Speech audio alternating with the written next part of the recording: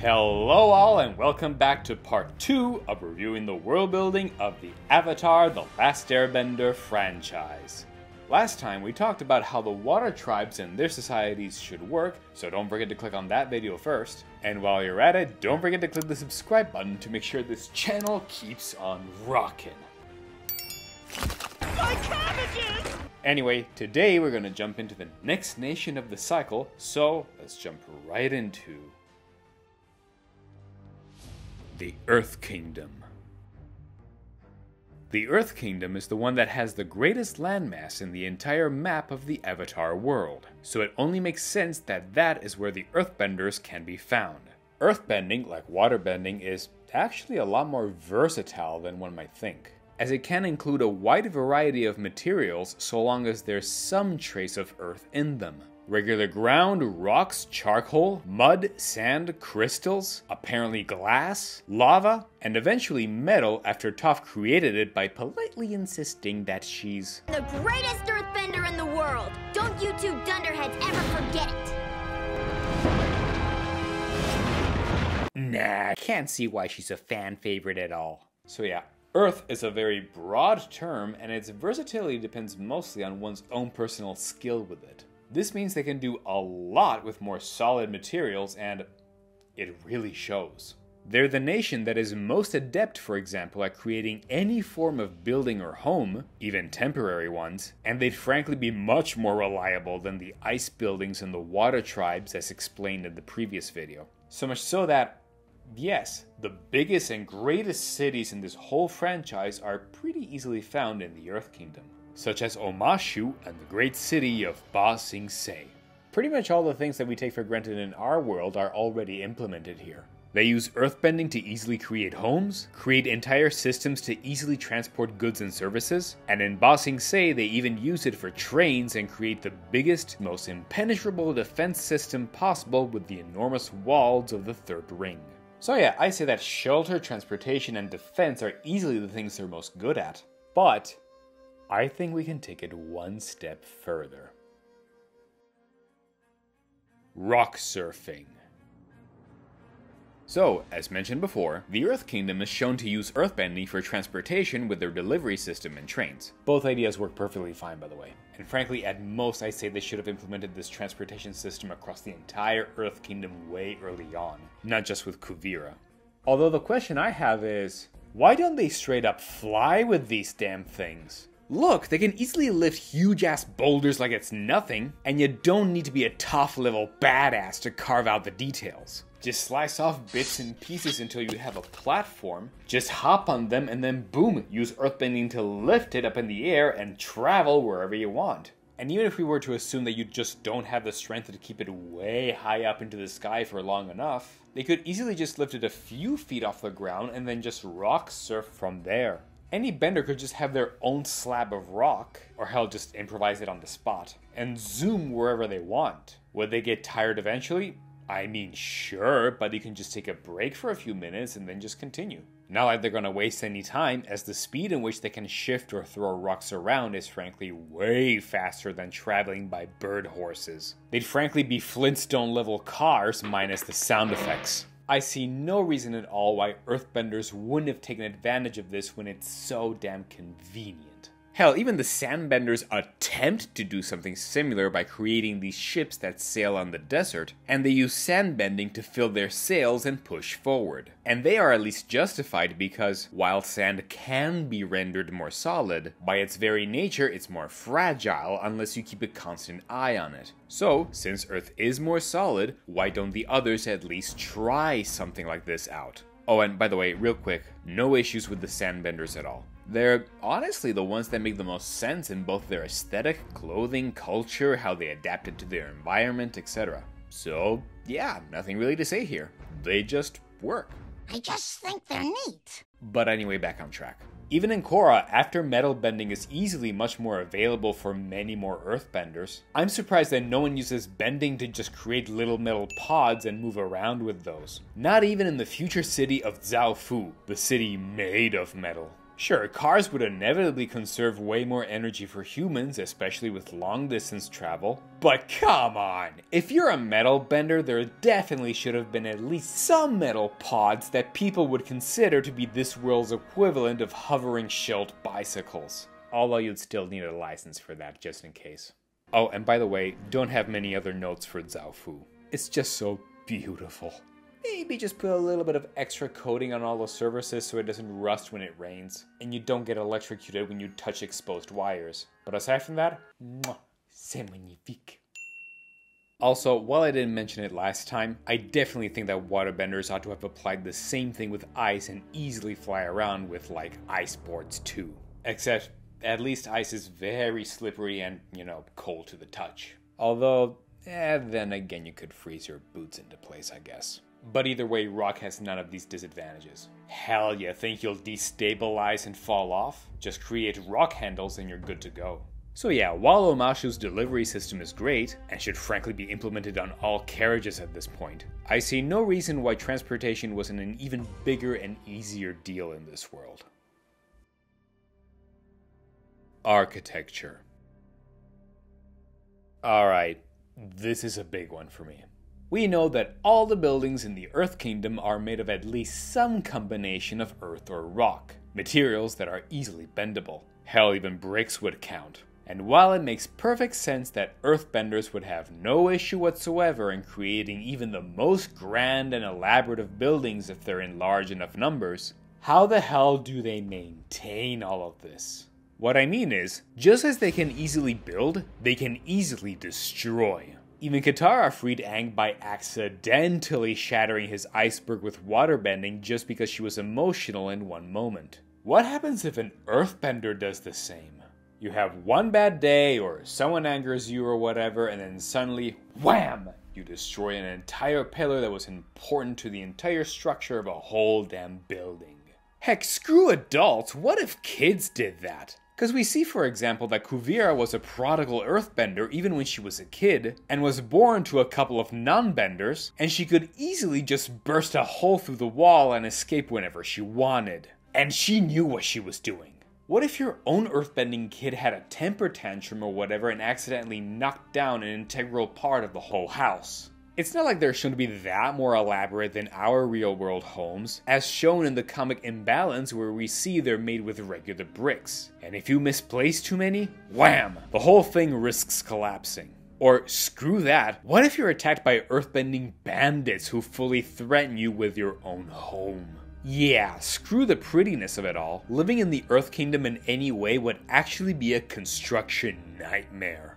What the hell do you think you're doing? You scared the piss out of my entire crew. I'm just trying to help.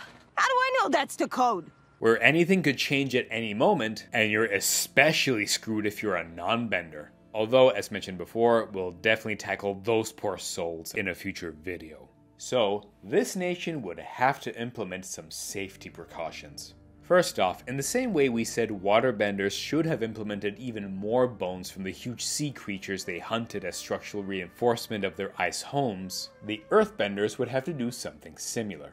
And yes, while bones here would also work for the Earth Kingdom because they're structurally sound enough and they can't be bent, and they could be an extra element of trade, I think that they should use more often another material like wood.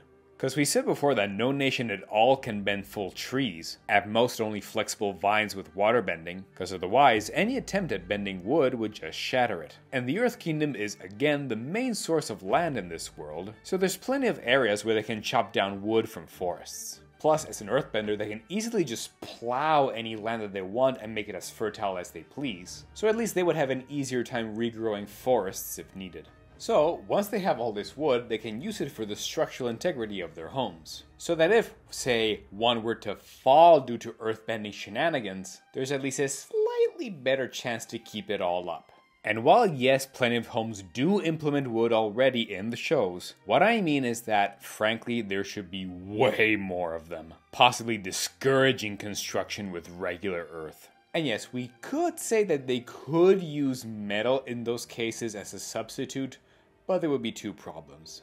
First, the Fire Nation is technically, at first at least, the one who would be most adept at metalwork since they have the full power to melt it down and shape it as they please. So at most, the Earth Kingdom would have to trade with the Fire Nation a lot for their easy melting and welding services. And second, remember, metal bending wasn't a thing until Toph created it. So while it could have been a good material at first, from her onward, the entire Earth Kingdom would have to go to each and every home and slowly replace each structure with wooden structures exclusively. All of this because metal bending would become the new safety hazard, which would only strengthen the idea of cutting down trees even more, and yeah, we know what happens then. My name is...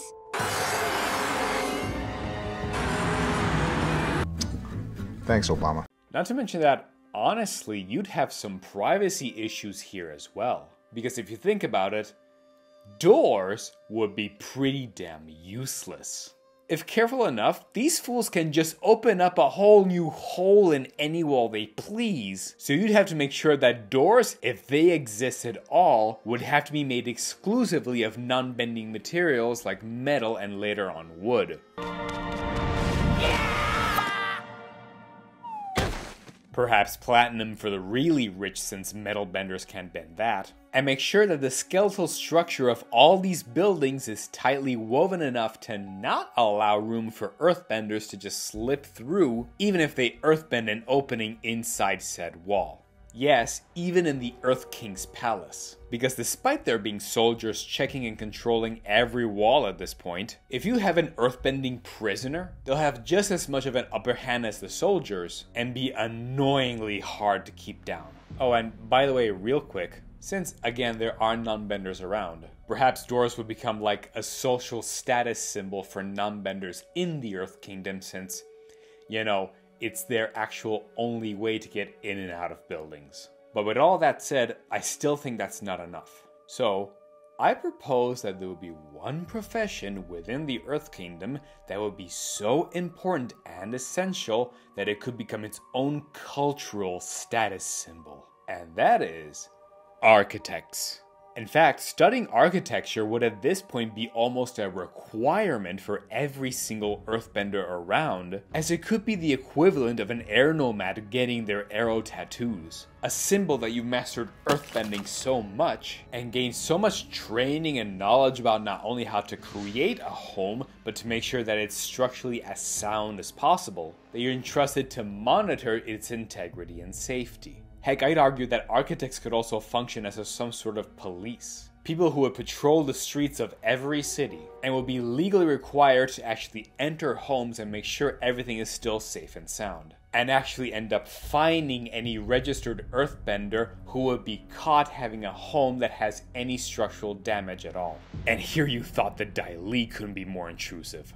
Although to make extra sure that this happens, we can say that anytime you earthbend, unless you're incredibly skilled and careful, it would leave some sort of mark, sort of like an earth scar, indicating that the ground has been abnormally shifted in this point before, and be a dead giveaway of any illegal earthbending tampering. And from there at this point, you can even have like forensic scientists specialized in retracing shiftments in earth patterns and such. Man, being an earthbender really does open a lot of job positions, doesn't it? Another idea I wanted to add, by the way, is that since Earth is so malleable for these people, perhaps the value of their homes doesn't rely on the building itself, but more so on simple square footage. Private property for these people would be almost exclusively be based on how much actual space of ground they can own, and everything else is up to them. Thus, the wealthiest people like the royal family would have hundreds of acres to themselves, while the rest of the population have tighter and tighter spaces to work with. Not that much different from our world, not gonna lie, but my point is that the aesthetic of said buildings between the classes would be secondary. So, yeah, just an extra neat little detail I wanted to add. And finally, one more thing on this note. I really think there should be a specific law within the Earth Kingdom where earthbending yourself underground would be absolutely illegal. Because first off, it would mean that anyone can just bury themselves, create entire tunnels underground, and then pop into someone else's house illegally. And third, let's be real here. Wild-hurled rocks would definitely shatter your bones and kill you instantly.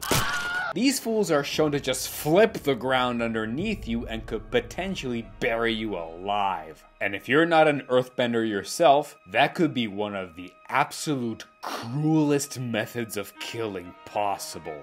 So yes, for these reasons, I think that underground burying, or hell, anything having to do with burials, including grave diggers, since the Earth Kingdom would consider burial grounds to be all the more sacred, come to think of it, would be a serious danger. Possibly the biggest reason why earthbending forensic scientists would be implemented, and be something so severe that if you're caught in any way, it would give you a one-way ticket straight to Azkaban. I mean, Lake Cloud. Whatever, you know what I mean. Genomite crystals. Alright, this is another big one. Genomite is a type of green crystal in this world that has 3 distinctive properties. First, it glows naturally on its own, and in fact we see several points in the show, as well as the comics, that it's often used as a sort of torch or a lamp that works well even in the darkest places. Second, it has a very unique property of actually growing in size, to the point that if you wear a simple ring of it, it can grow enough to encase you in basically a crystal tomb. It's no wonder that it's also called the Creeping Crystal. Talk about a torture device. But for this part, there's a small problem. In the Korra comic Turf Wars, we see there's a group of criminals called the Creeping Crystal Triad. Named like this because they have a tendency to use these crystals as a weapon, encasing anyone who gets in their way. And their leader Jargala explains that the crystals grow whenever they touch organic matter. Which, okay, could work if it wasn't for the third part, which proves that the second is actually a huge retcon.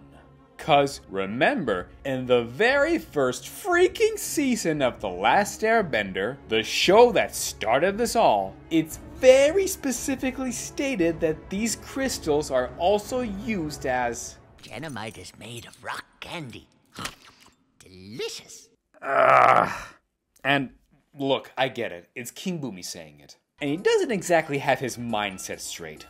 But, crazy or not, if you're actually eating these things for whatever reason, at the very best it would screw over your entire digestive tract. And I'm pretty sure Boomy wouldn't have reached over 100 freaking years in age with that bod if that was the case. But at the very worst, if the crystals do grow when they touch organic matter, you're immediately dooming yourself with that very first bite because it would grow out of control straight out of your stomach.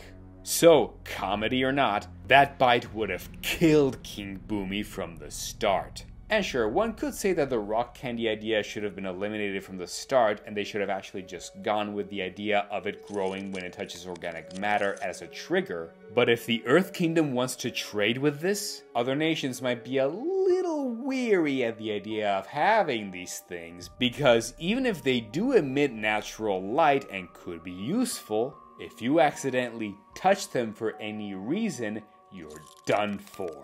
And if you think that that's the same risk that one would face with regular fires or torches or whatever, I would fully agree with you and that would be fair, if it wasn't for the fact that, while fire does burn at the touch, it's much slower at expanding and burning if you don't have the right materials. Whereas these crystals could grow at a much faster rate at the slightest provocation, and unlike fire, once it grows, you can't turn it off with water.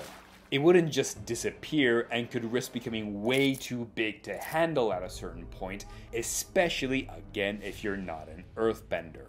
The less careful you are, the worse it gets, and I don't see why the other nations would be interested in this material for trade. So, no. Sorry, comic, but that just cannot work. Also because you're kind of missing on a big opportunity here.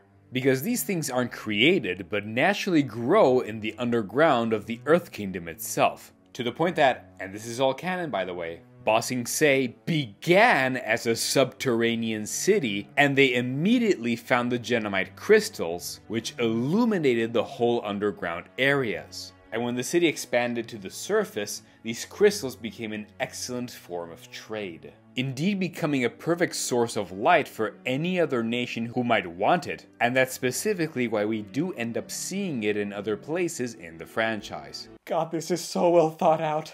And in fact, if they're indeed fully edible as well, that only helps even more, as this means you can have a form of food that not only forms naturally but can keep on growing on itself and become an endless source of food. These things would be super valuable then. And at this point, the fact that it's an Earth Kingdom can make sense, because perhaps, and this is just my own theory mind you, the first families or whatever from like thousands of years ago could have found this and become super rich off of it, and could have had enough power and influence to become the first monarchs. It would all make sense, if you don't assume they get diabetes from all these rock candies. But anyway, yeah. There is still one small problem. The fact that these crystals grow at all. Because if they just naturally grow on their own, how has the Earth Kingdom, or hell the whole world at this point since we don't know its growth limits, not been fully overtaken by these things? So, here's where I would add a small fix. These are crystals that grow, and we said that it would be too dangerous if what triggers that growth was contact with organic matter, and also because if they started underground, they would have been surrounded by all these things, and that would have been even more dangerous. So what can we say that instead causes their natural growth? I think it should be none other than natural sunlight. Because it would explain why they're pretty static and safe while in the dark underground. If you chop off a small piece of it, you can put it out into the natural sunlight and watch it grow to its full limit. And based on how it started from a small ring to encompassing Sokka and Katara almost completely, we can say that that is where it stops, which is still like at least a couple thousand times its original mass. And perhaps at that point, when it reaches its full limit, it solidifies itself enough that it becomes an edible, glowing rock candy, which can be shipped anywhere and either be used as a safe and constant source of light in other dark areas or eaten as food. Plus, even if you were to eat it before it reaches its full growth, it won't expand while in the darkness of your own gut. At most, the real issue is that Sokka and Katara were not out in the open with the crystals, so we could have just said that they would have been taken out in the sun in specific moments as a further threat to Aang to hurry up with Bumi's tests. So yeah, at this point the only real question that's left is, why have these crystals formed in the first place? But to answer that, you'll have to stick around for the future videos further up ahead. For now, we'll end our discussion of the Earthbenders here, as next time we will tackle the hottest next nation in the cycle. So stay tuned, don't forget to like, share, and subscribe to the channel. Join my Patreon if you want to support what I do here, it would really mean a lot to me. And I'll see you all in the next video. Until next time, keep building worlds.